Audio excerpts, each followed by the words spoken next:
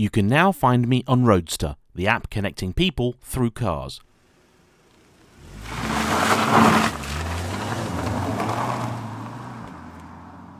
Hello everybody, I am, perhaps unsurprisingly, frequently asked about what the best car to buy is given a certain budget. The truth is that's always a very difficult thing to answer because you never know what someone's requirements may be. However, there are certain cars that seem like relatively obvious choices for a do-all vehicle. And what I'm driving today could be the answer to the question, what is the best all-round petrol-head-friendly car that you can buy for less than £20,000.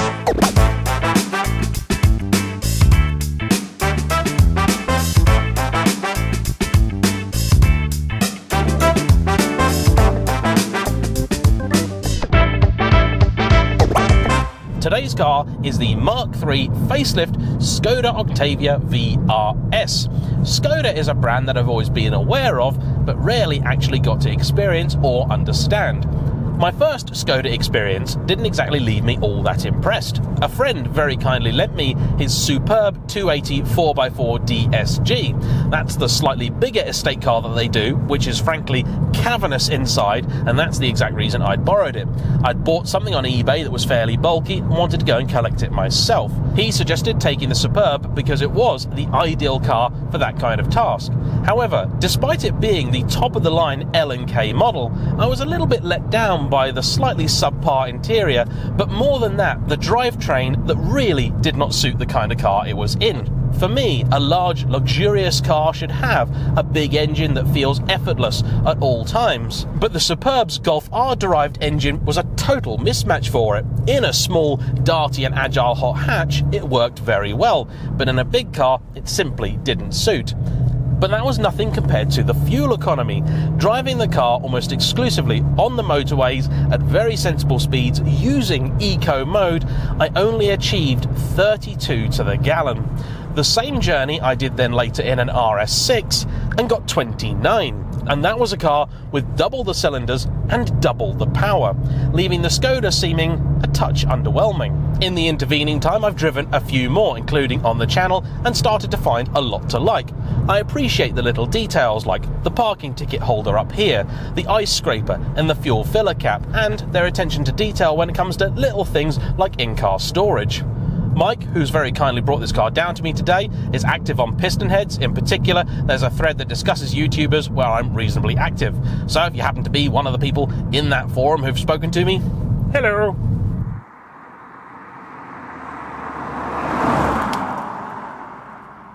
This is, I believe, Skoda number 14 for Mike. However, unlike some, his love affair with the brand is one that started reasonably late in life. He tried many other different marques, but eventually found himself in a little Skoda Fabia about 20 years ago, and realised that it presented a very good combination of ability, practicality, and all in a package that didn't cost an awful lot. Excuse me, what's going on? I'm so sorry. It's your new car, sir. Oh no! I'm afraid some little vandal has stuck a Skoda badge on the front of it, sir. I'm really sorry. Since then, he's owned a number of different models, including several Octavias, but this is his first VRS, and I have to say, there is a lot to like about this car. The task of building something like this is really not an easy one, and I do have an appreciation for just how tricky it must be for a manufacturer to get it right. Because the fact is, these are cars that are genuinely expected to do everything and do it well. Your more entry-level products have a bit of an easier time of things because they simply need to be affordable, practical, economical, easy to drive, and accessible to all who need them. Then at the top of the tree, things are easier again because a car is going to be judged instead on ride quality, how many toys and gadgets it has, how many acres of leather are in the cabin, and things like price are far less of a concern. If your 7 Series does 1 mpg less than the equivalent S-Class, nobody cares. The same again for supercars, because they're such an irrational purchase. The fact that the handbrake might be in a silly place on one of them or the other doesn't have a lot of boot space isn't really a very much concern to many people. But this needs to be practical, sensible, easy to drive, reliable, and also quick and fun. And that's very, very tricky. But I've got to say, I think the Skoda's doing a pretty damn good job. We'll start with the boring stuff. We'll begin with the exterior.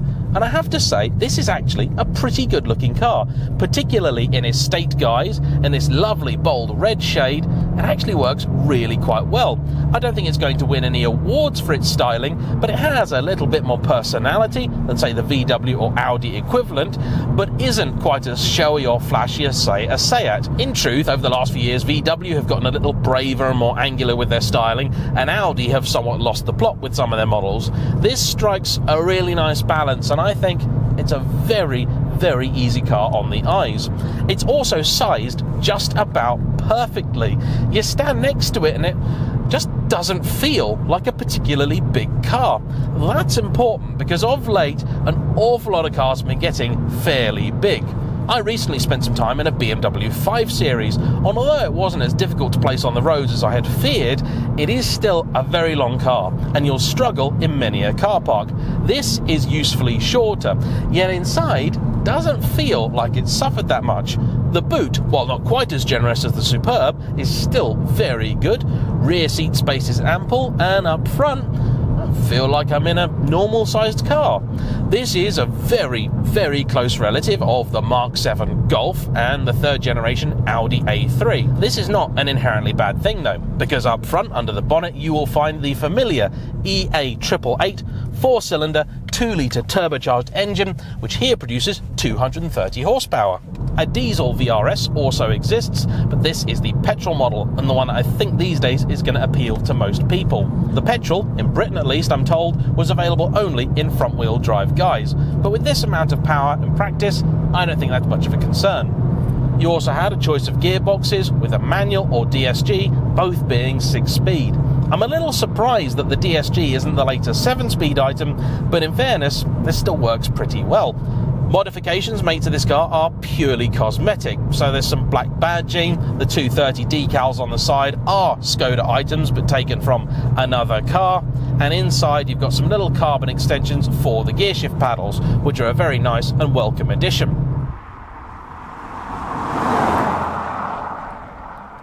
On the motorway and driven sensibly, in excess of 40 mpg can be achieved with this car, and because it's newer, the road tax is only about £155 a year. It's new enough that you can get it with a manufacturer's warranty, which means you shouldn't really have to worry too much about any unexpected bills. The pre-facelift model was introduced, I think, in around 2012, so it's now getting on a bit, and that means if you're going to buy one, particularly privately, it's probably worth seeking out a buyer's guide to see if there are any common failure points. The fact is, I don't really expect there to be all that many, because by the time this was in production, VW really did know what they were doing. The fact this car is made in the Czech Republic should do absolutely nothing to dissuade anybody, because they are just as capable of putting a car together as well as any of the German competition. I also really appreciate this car's blend of old and new when it comes to all of your touch points in here. So up top you've got a fairly modern looking system which can work with Android Auto, Apple CarPlay, but it also has its own apps and nav should you need those. Will of course pair with just about any phone on the market and works very well, much like any other VW product. However, unlike some more modern cars, for most of the rest of the controls you've got a button or a dial or a switch. It's all very simple, all very logical. The steering wheel controls now do feel a little bit out of date, and there are certain pieces of switchgear in here that you recognise from fairly old vehicles, but none of this really detracts from it. Yes, sure, the door tops aren't leather covered and the headlining here is a little bit oppressive, and there isn't a panoramic sunroof in this particular car. That does take away from it, and that's something I would really like. These seats are fabric, but I have to say I like the styling. They actually work quite well, they support you nicely, and they seem pretty comfortable for longer journeys too, something that Michael has confirmed. The seats are all manual with no electric adjustment and therefore no memory setting. This isn't going to be a problem for some, but for others who regularly change drivers in their car, I know having memory seats has saved a few relationships. That then is all the boring stuff covered, and the Octavia for me scores pretty highly as a regular daily driver. This though is an Octavia vRS, so doing the boring bit well is only half of the picture. What about when you want to have fun? Well, let's pop it into sport mode. We'll put it in manual. We have VRS Drive Select here. The individual settings are set much as you might expect. So steering is sport, it's a little bit heavier. I actually don't mind it. The drive mode is normal. That's what I'd have. The dynamic cornering lights you can adjust. Why lights have got a sporty setting, I do not know. The air conditioning is normal, but there's no sport setting for that, only eco. And the engine sound is set to sport. This car has the sound actor system, so it's a very artificial noise coming through, but as this car's owner is partially deaf, he does rather appreciate it. Notable by its absence is any sort of adjustment for the dampers, because this car has a passive setup. And that's very, very good, because I found in many previous VW products the presence of the dynamic chassis control, as it's called for VW, Skoda, I don't know what they call it, doesn't always work that well. Yes, in terms of the ride, it's absolutely fine, and it does make the cars a little bit more comfortable and perhaps a little bit more year-round tolerable. However, I found it can rob a car just a little bit of that interaction and excitement. Let's see how the Skoda fares.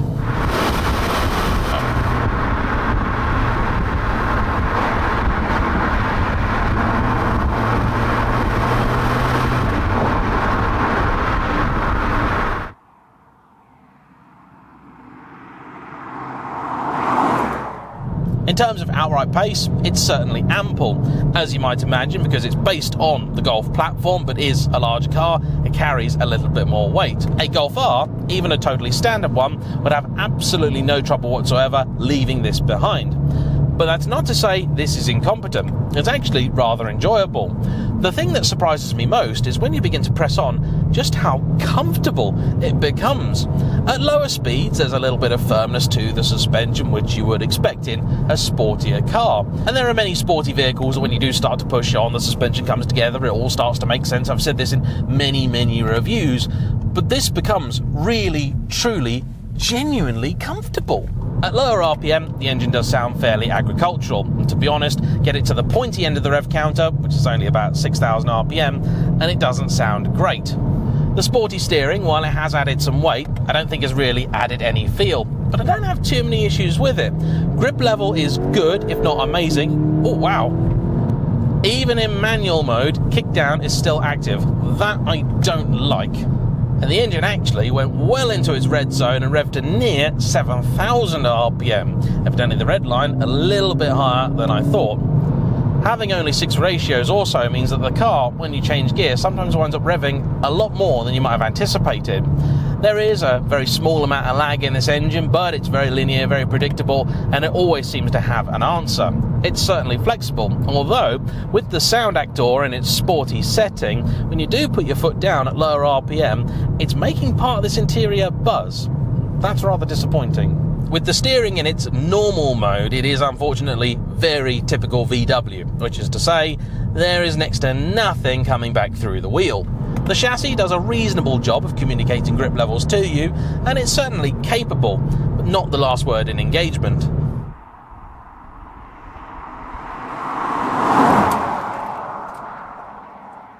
It's one of those cars where you find yourself in a bend and you think you're really giving it some, you look down and work out that you're carrying about 20 miles an hour less than you thought you were. This is not necessarily a bad thing. Special mention has to go to the suspension, it really does. It may not be the sharpest, stiffest, lowest car on the block, but if you want to get from A to B relatively quickly, but still in comfort, it strikes an exceptionally good balance.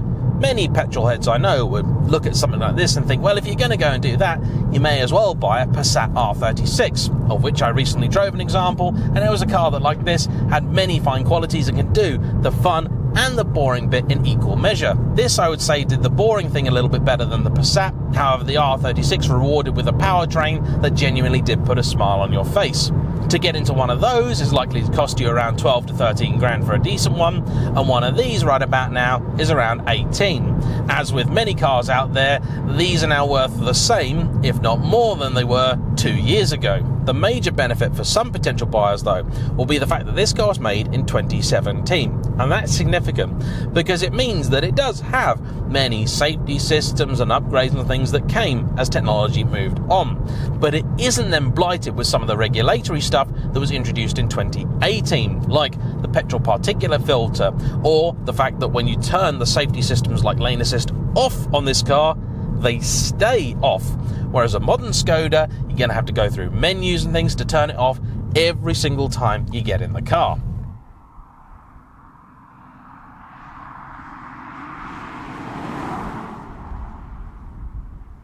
I appreciate the little touches like the sliver of carbon here, the nicely styled seats, the slightly more aggressive looking dials, and the car's overall level of refinement and comfort. It is a very, very good daily, and though it may not have the performance or all-weather ability of a Golf R, it also doesn't and didn't command the same price. One of these would make an excellent choice for a younger person who needs that dual car and doesn't perhaps have the budget or the desire for something like the Golf, and it would also make an excellent all-rounder or even second vehicle for somebody that has something a bit sportier, more special for the weekends, and needs something reasonably sensible for the weekdays. The phrase jack of all trades, master of none is often wheeled out as an insult, but it applies here and in a rather complimentary way. There is, steering feel aside, no one thing about this car which is bad. There's plenty about it which is good, a few things which are great, and that's more than enough, I think, to justify its place in the world. And the combination of the little extra touches you get, plus the lower price, mean that for me, the Skoda is a very worthwhile alternative to a more mainstream VW or Audi. And I'm also of the age that I really appreciate the ad campaign they ran about 2 decades ago, because it was the best ever. Anyway, that's enough from me. Please like, comment down below, subscribe if you haven't already, and I'll see you for the next one. Bye bye.